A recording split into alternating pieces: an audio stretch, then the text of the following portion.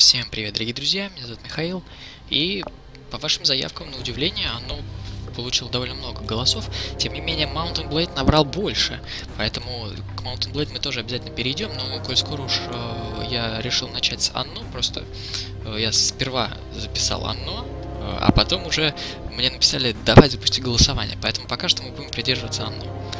Но в будущем, конечно, я все позабыл, поскольку это же пятничные выпуски, так что... Что у нас с лесопилкой? Почему она не работает? Потому что не осталось деревьев? В этой зоне нет деревьев. И правда. Ну, в таком случае мы ее пока что остановим. Мы не будем ее закрывать или сносить. Мы ее пока остановим, а потом рядом можно будет посадить плантации. Что еще? У нас есть инструменты. Я все забыл, абсолютно все. Нужно будет сейчас вникать тут с нуля. Есть наш корабль, в котором мы сейчас нигде не плавали. Давайте сплаваем кораблем. Вот так вот сюда сплаваем, вот сюда, потом вот сюда. По углам все везде посмотрим. И потом вернемся обратно. Что продаем? Улучшение для ветряков. Полезная вещь. В нашем случае особенно. О!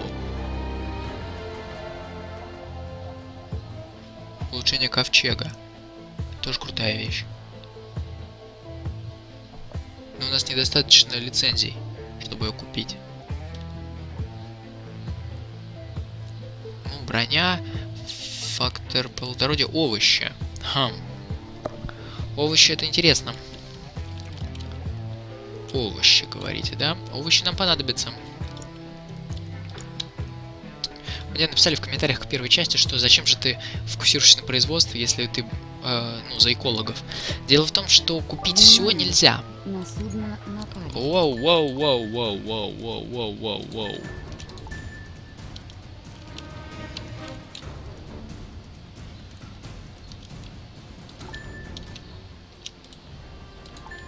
Я поплыву и спрячусь. У него тут есть генератор щита. Я спрячусь под этот генератор. Пираты.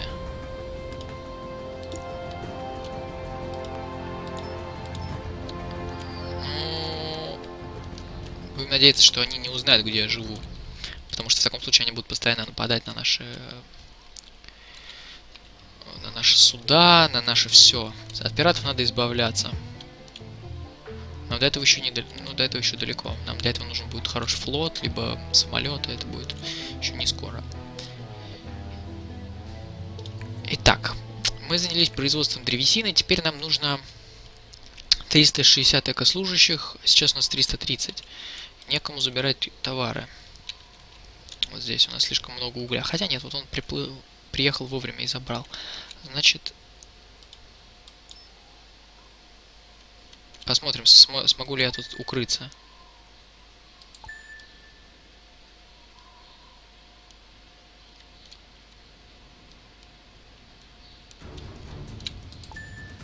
Похоже, что нет. Меня сейчас окружат. Эй!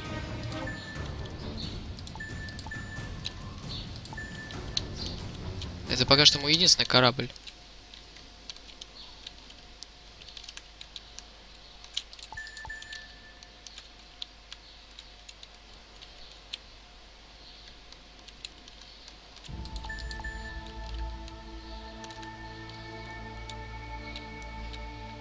Проклятые пираты!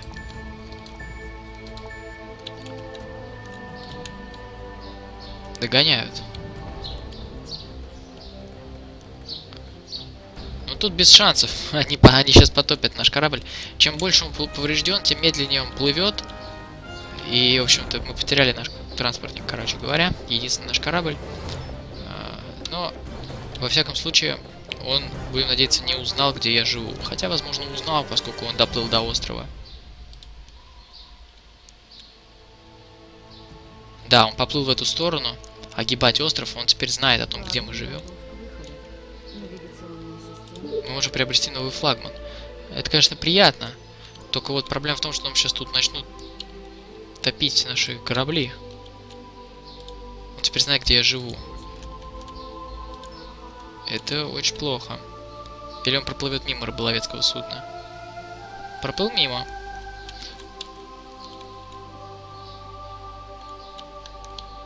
Но новый корабль нам нужно заказать в любом случае.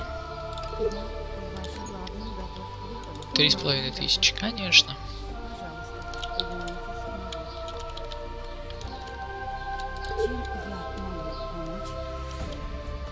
Что у меня тут есть? Семена винограда, что еще?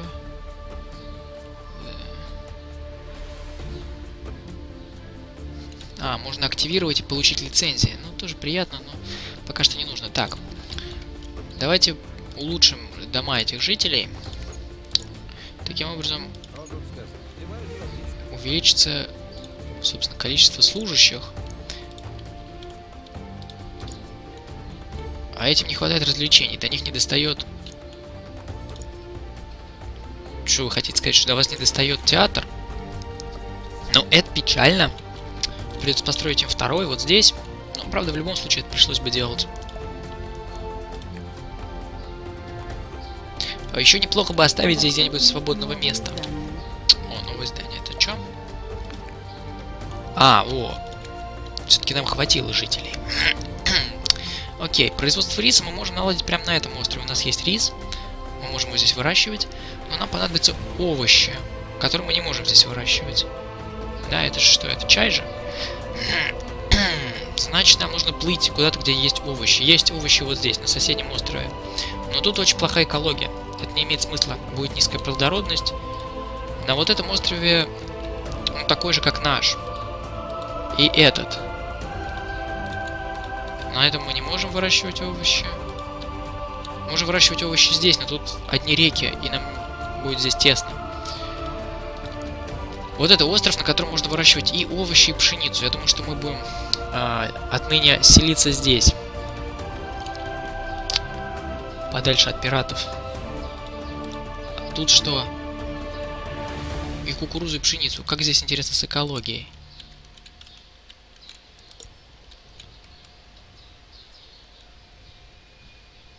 Он улучшает здесь экологию. Это дает минус 175. Так, это плюс 180. Еще.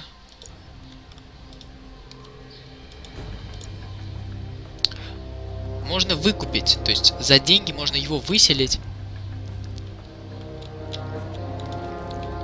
Я думаю, что мы можем попробовать поселиться вот на этом острове. Но проклятые пираты не дадут нам просто так возить. Да. Не дадут нам просто так возить наши грузы.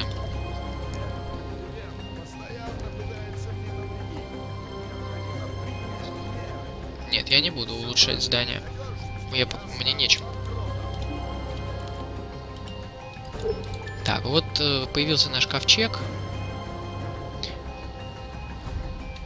Я думаю, что нам нужно напасть на один из его кораблей пиратских. Постараемся сократить численность.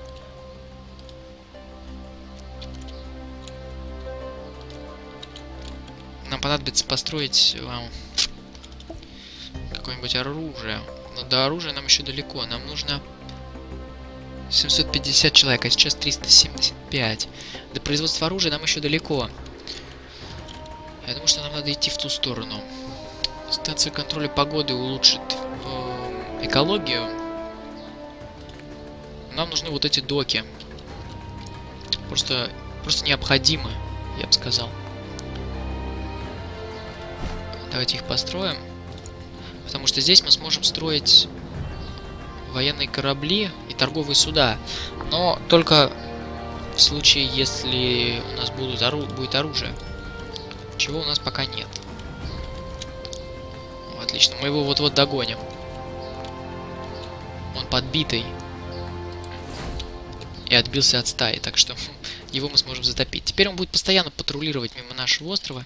И нам нужно найти способ его отогнать. Соответственно, мы будем пока что развиваться тем, что есть. Увеличивать количество жителей. Я намерен избавиться от пиратов. Еще нам понадобится ремонтный док. Тоже, собственно говоря, это понятно.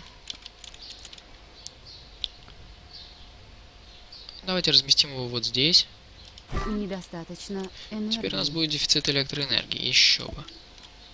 Конечно, у нас будет дефицит электроэнергии. Значит, нам нужен новый ветряк. А, мы можем сделать по-другому. Когда будет доступна тепловая электростанция? Еще не скоро. Тогда давайте пока поставим ветряк в центре города. Он не пересекается областями с другими ветряками. Это будет эффективно. Итак, что у нас тут? Почти потопили. Хорошо. Пока что будем строить новые дома. А где мы будем это делать? Наверное, где-то здесь. Проложим как-нибудь дорогу. Да, получается немножко неровно все это. Ну да ладно. Пока что будем строить так. Отлично.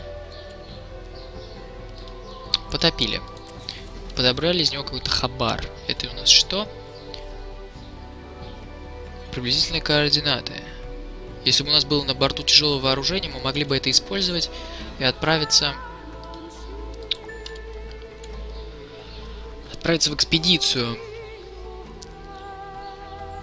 И нашли бы что-нибудь полезное. Я думаю, что я отвезу это в свой ковчег. Это довольно редкая такая находка. Поэтому полезная плюха. Но у нас нет тяжелого вооружения, вряд ли мы его можем у кого-нибудь купить. О, не та карта. У тебя есть тяжелый? Нет.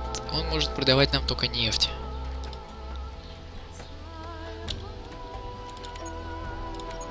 Здесь в этом экране можно, кстати, создавать торговые маршруты. Чем мы будем обязательно пользоваться, конечно. Давайте посмотрим, какого барахла у нас много. Чего мы можем продавать. У нас, кстати, есть немного оружия, но этого недостаточно. У нас много угля. Поэтому пока что я бы, наверное, приостановил его производство.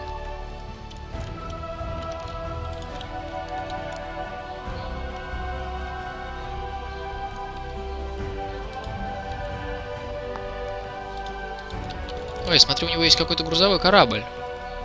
Было бы интересно посмотреть, что у него в брюхе этого корабля. Ой-ой-ой. Парень расстроился. Что мы его корабль потопили, бедняга какой. Как мой корабль топить, так это он всегда. Объявлена война между соседями. Так, Соков и Гектор теперь воюют. Отлично, это значит, что Соков будет нашим союзником. Но у него много...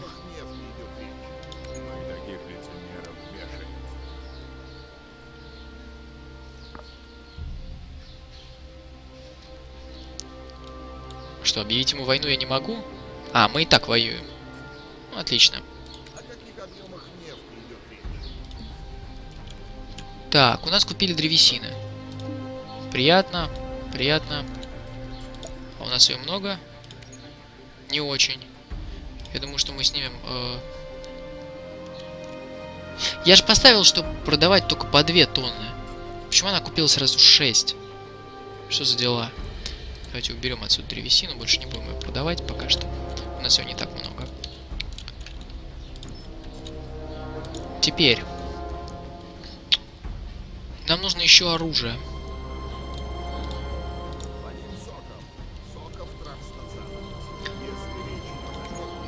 У этого мы не можем купить оружие.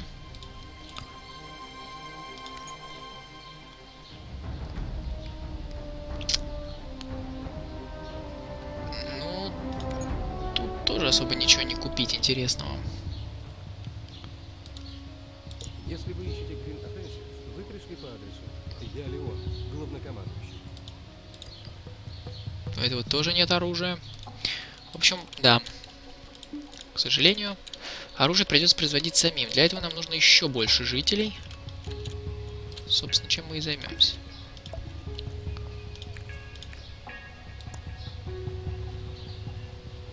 Автосохранение. Игра сохранена. Так, по-моему, вот этот 3. Да, совершенно верно. Вот так вот. И теперь повели дорогу в эту сторону. Здесь мы, конечно, везде поставим дома, точно так же. Что, нам не хватит блоков, вы хотите сказать? А, еще на один хватает. Вот так вот. Теперь проведем улучшение. Поскольку нам это важно. Больше пока что не можем. Тем не менее.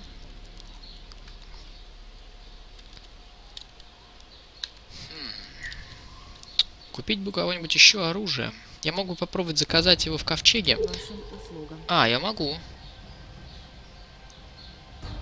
Объявление о доставке товаров готово. 5000 Пожалуйста. кредитов за 5 оружия. Это позволит нам построить один корабль. Но это того не стоит. Мне проще настроить... скажем так, не настроить, а наладить собственное производство. Парочку домов еще улучшим.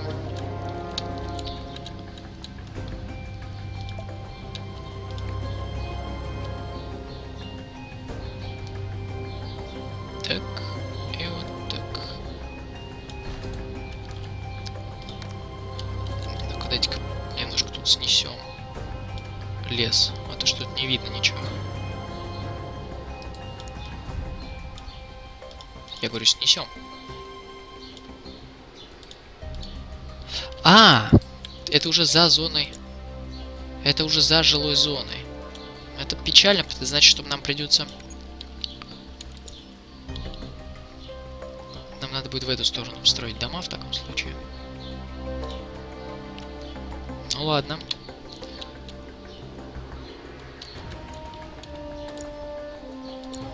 Пока что ремонтный док, я думаю, стоит отключить. Сократит нам расходы, точно так же, как и... А, доки мы отключить не можем. Логично. Возможно, нам нужно построить еще... Да нет, рыбы и чая у нас достаточно. Производится. Хорошо. Хорошо. Значит, мы можем прокормить больше людей. Другое дело, что я бы наладил побольше... Как у нас с гранулами дела обстоят? Давайте посмотрим. У нас мало гранул и мало блоков. Вот мы можем продавать чай. Так что... Продажа чая. Ну, не весь чай, а вот где-нибудь там по 10 тонн. Ползунки сделаны не очень удобно. Единственная вещь, которая меня в этой игре раздражает, это эти ползунки. Значит, нам нужно добывать больше гранул.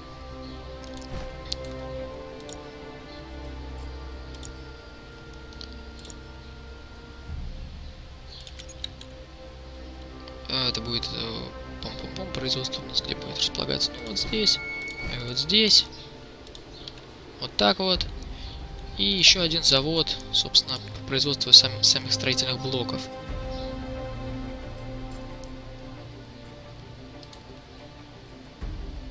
Куда бы нам его разместить? Давайте проведем дорогу вот так. И еще...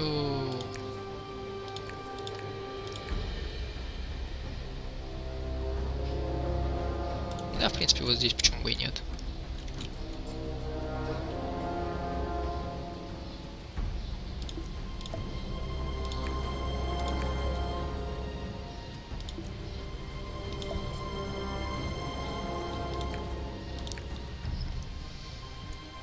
Мы уже можем построить турель. Я думаю, что нам не стоит этого делать. 750 служащих.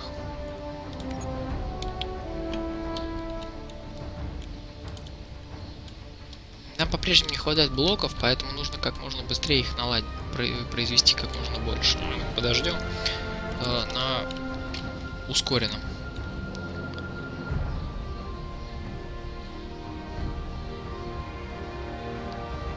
Семь, 8. Ну, отлично. Приплыл большой танкер. Что купил? Если они купят у нас чай, я очень удивлюсь. О, корабль. Он его грабит. В таком случае мы на него нападем. вопросов.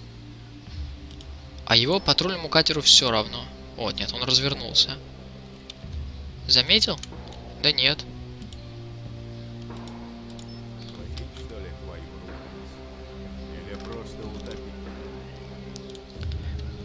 Я думаю, что постепенно мы сможем справиться с его кораблями.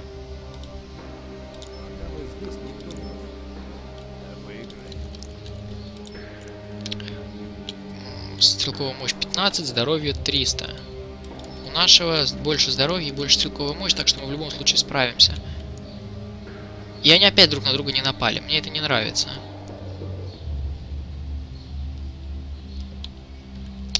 Слишком близко к его гавани. Ну попробуем его подловить.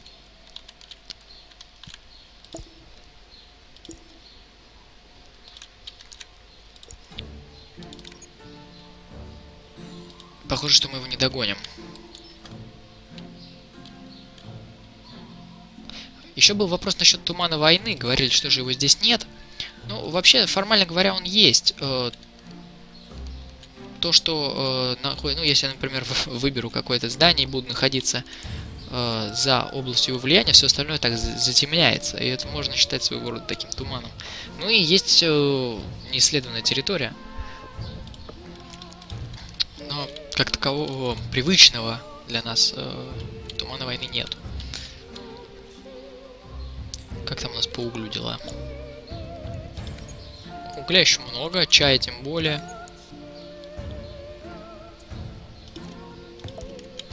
Нужно строить больше домов. Вот что нужно делать.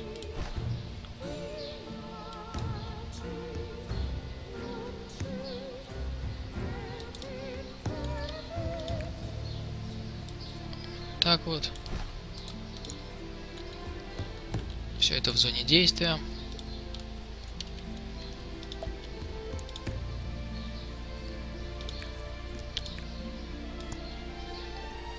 И да, дальше мы не можем проложить дорогу, потому что она не вне зоны действия склада и нашего центра города. Поэтому нам нужно либо построить еще один склад где-то рядом, чтобы мы могли расширить туда дорогу. Но мы все равно не сможем строить здесь дома.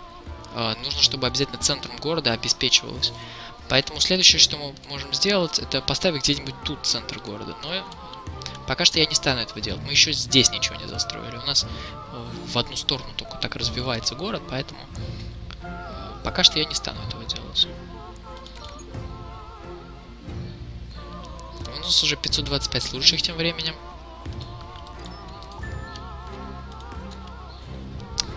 С двумя кораблями одновременно я не справлюсь.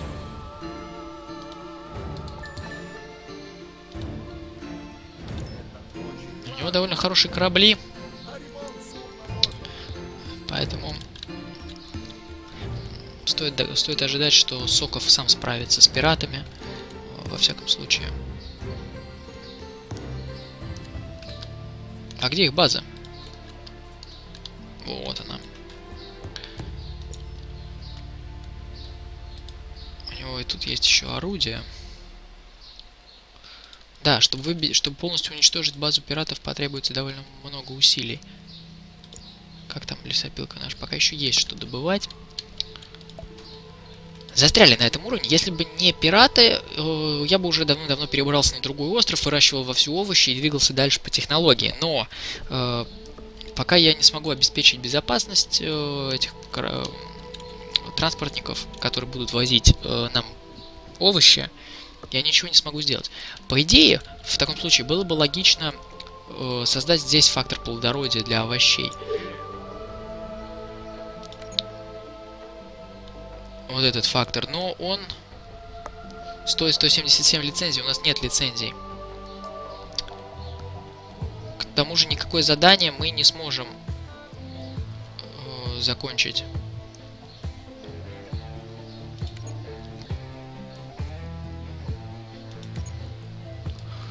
За это столь короткий срок. У нас нету лицензий, на которых мы могли бы торговать. Возможно, у кого-то из них есть фактор, нужный нам фактор плодородия. Кофейные зерна. Овощи. И еще и дешевле. Но нам нужно, для этого нам нужно заработать для начала лицензии.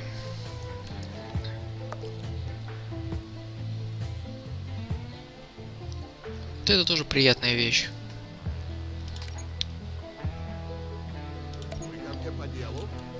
Ну, давайте. Ладно. Мы только посмотрим. Добро пожаловать в науку. С вами все в порядке? Здравствуйте. Правление положило на вас. У нас гости? Вы хотели меня видеть? Давайте попросим задание. Есть небольшой элемент риска. Найти 3 архитекторов, за это мы получим 100. Без проблем. Это очень легко делается, особенно если учесть, что нужные нам персонажи подсвечиваются. Поэтому вот архитектор. Вот еще один архитектор. И вот один гуляет в парке. Отлично, теперь у нас их 3. Попутно улучшим здание. Теперь нужно, чтобы... Нужно этих архитекторов ему завести. Так что мы грузим их на корабль как товар. Только лишь они находятся вот здесь в предметах. Собственно, мы их перетягиваем вот так, да, переключаем. И отправляемся на ковчег к профессору. Главное, чтобы нас не подопили по дороге. И по выполнению мы получим 100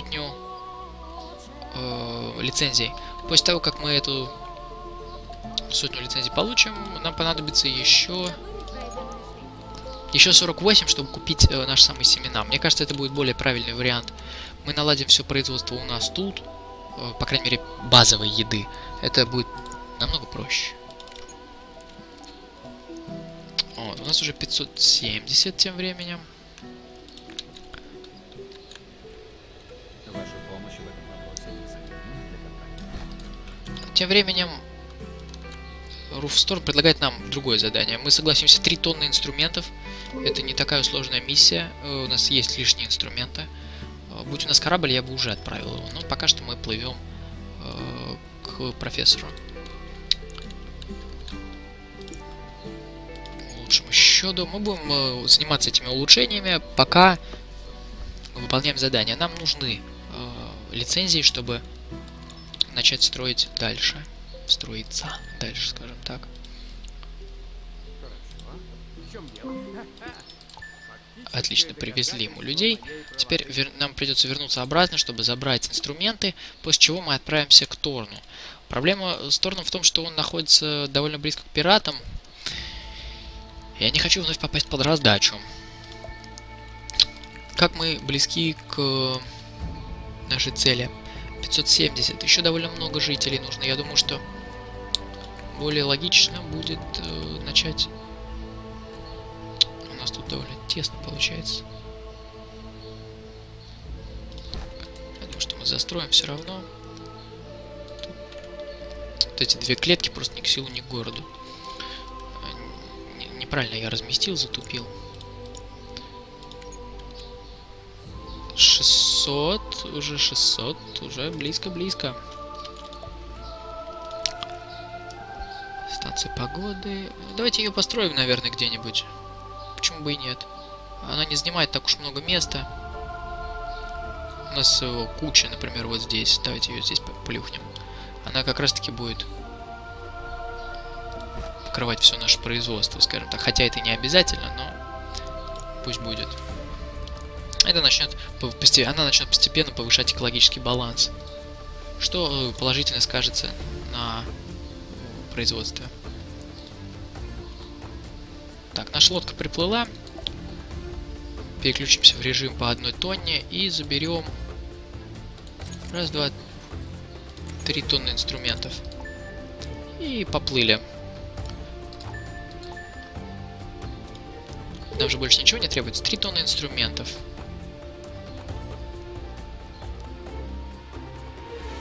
Стоп, я неправильно прочитал задание. Ну-ка вернись обратно на корабль.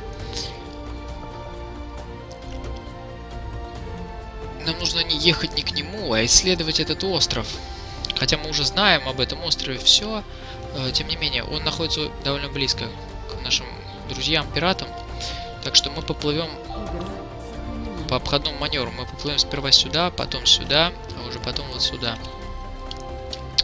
Чтобы исследовать остров, нужно иметь на борту то, что вам написано в задании, и просто подплыть к берегу. Дальше все само произойдет.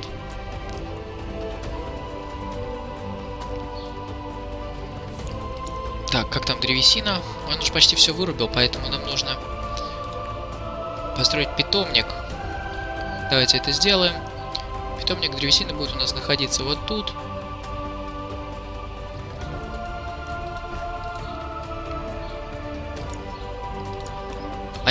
Постепенно вокруг питомника будут расти деревья, а наша лесопилка будет его обрабатывать, собственно.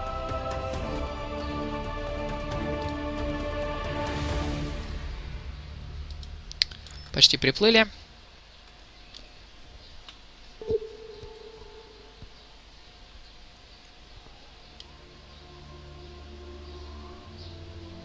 Вот, начинается экспедиция, вот по этому значку разведки вы можете это увидеть. Все, теперь то, что мы нашли, отчет нужно привести Руфусу. Сейчас мы поплывем. Выбор зданий. Поплывем прямо мимо пиратов. Надеюсь, мы на них не напоримся. Давайте сделаем небольшую петлю. Воу-воу-воу.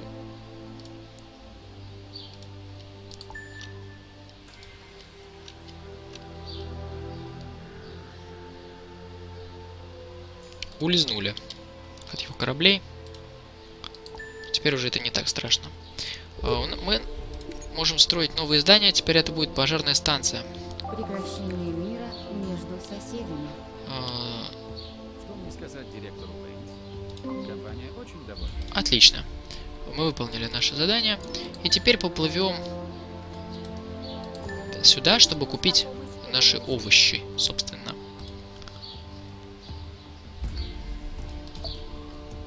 Так, что мы можем? Теперь мы можем производить коммуникаторы. Ну, пока что нам не нужно этим заморачиваться.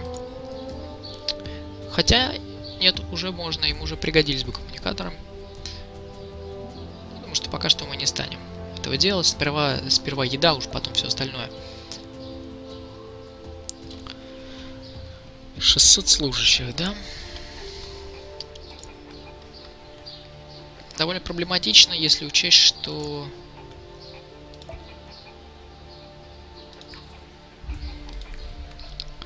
Давайте построим еще парочку зданий вот здесь. И одно здесь. И потом подведем к ним дорогу. Вот так вот. Вот так вот. Здесь у нас пока ничего не будет.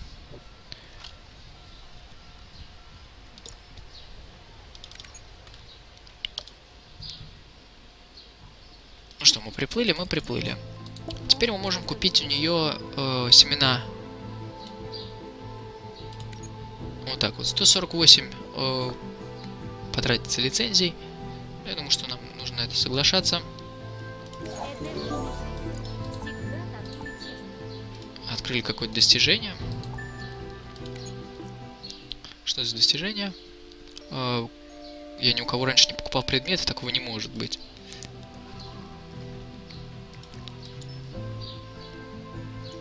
Теперь мы сможем посадить овощи, собственно, на нашем острове, и нам не нужно будет возить овощи или рис с одного острова на другой, чтобы здесь выращивать все, что нам нужно, и производить суши, собственно. На каждом острове может быть только один фактор плодородия, поэтому пока что мы ограничимся овощами.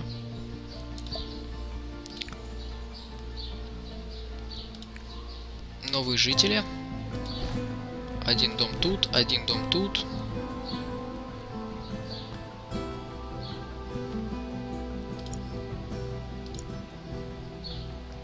Похоже, что одним театром на такой город нам уже не обойтись.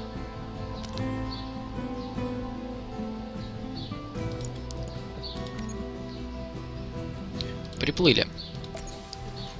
Выгрузили его на склад. И мы можем его активировать. Новая плодородная земля. Вот, теперь мы поселили здесь, посадили овощи, вот, и теперь можем выращивать их здесь. Собственно, Для этого нам понадобятся новые неосвоенные, скажем, территории. Я думаю, что мы будем это делать где-нибудь уже в этом краю, потому что здесь много свободной земли. Но это мы будем делать уже в следующей серии. Вот, спасибо, что смотрели. Продолжение следует. Всем пока!